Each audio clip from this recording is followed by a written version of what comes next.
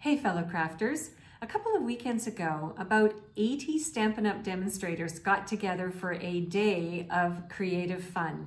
We swapped card and 3D project ideas. Some demonstrators did table displays where they featured a variety of projects that you could make using a certain bundle out of the new annual catalog. And we did 3 beautiful make and take projects. The best part of the whole day, though, was making new friends. I've already been in touch with some of my new friends, and I can't wait until we can stamp together soon.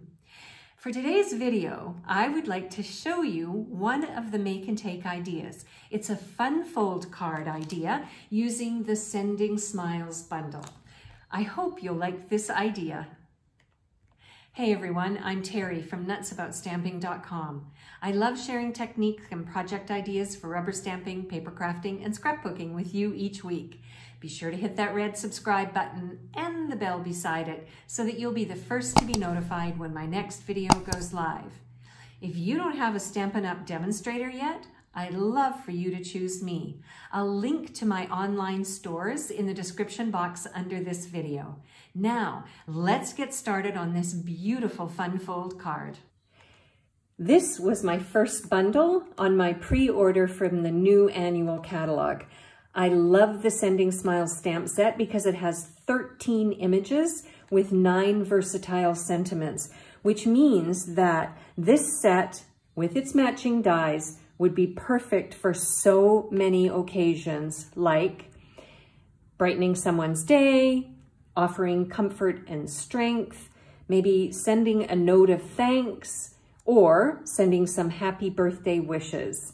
Whatever the occasion, you can create beautiful cards with this bundle. You can mix and match the images to make simple or complex cards. You can also use them for backgrounds, borders, and centerpieces. A great value for your dollar. So what I want to do is start off with some of these images. I'm going to stamp them, then I'm going to die cut them, and we're going to use them as elements on the front of our fun fold card. My colors I've chosen are Sweet Sorbet and Parakeet Party. These are 2 of the new in colors, and then good old Daffodil Delight. So I think these 3 colors together are a perfect combination for a bright and cheery, maybe a spring or a summer card idea. I'm going to start off by stamping the sending phrase from the stamp set using my Sweet Sorbet ink. Love, love, love this color. I think it's going to blend beautifully with a lot of other Stampin' Up! Colors, not just the in colors. Now, what's really cool about the die pack is that you can die cut out this word so that you can use it as an element on your card, which is what we're going to do. I'm going to set that aside though. The next thing I want to do is bring in another piece of basic white. It's a scrap piece.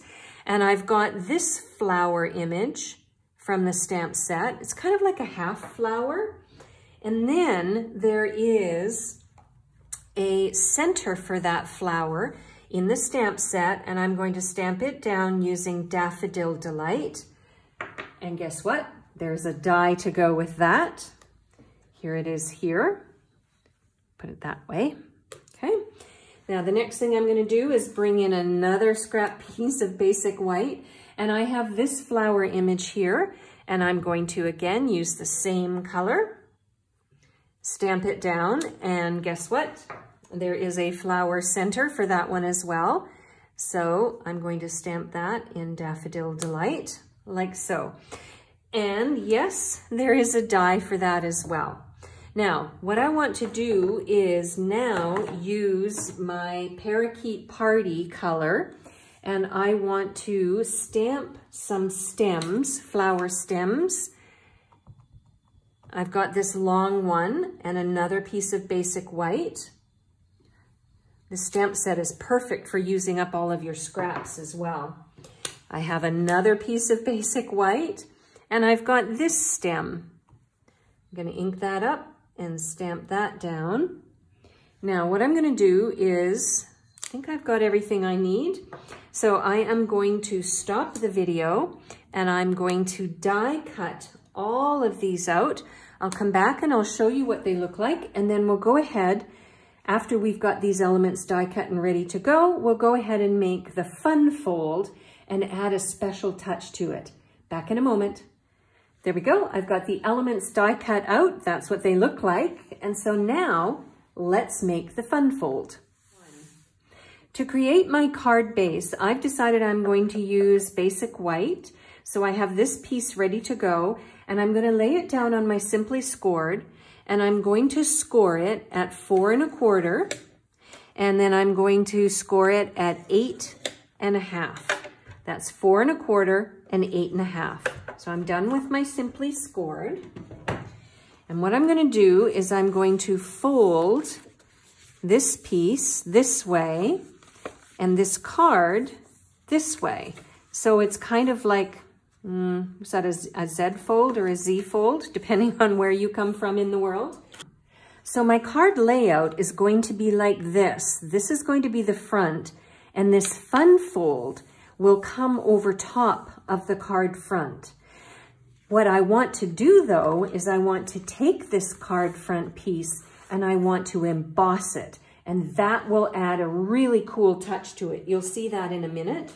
I've decided to use my time-worn type embossing folder because I really like the antique look and how when you use this folder, it adds sort of an aged detail and texture to your project. So you can use this folder for layering pieces to add dimension to your cards and scrapbook layouts, or you can use it like we're going to on this project by embossing the front of the card. So I'll go ahead, I'll stop the video, I'll go ahead and emboss it, and then we'll finish off this fun fold card. There we go. I hope you can see it in the video. I love this folder. I just think it's so super cool. So what I want to do now is I have these elements that I've created for the front of the card. And what I want to do is I want to put the flowers on the fun fold flap. And I'm going to arrange them like so, keeping in mind that I want my flowers, my flower tops, to be able to fit like that. And then I want to use this sending as a piece that connects the flap to the front. So I'm going to go ahead and use my multi-purpose liquid glue and my silicone sheet, and I'm going to attach these flowers, and then I'll come back and I'll show you how we're going to finish off the card.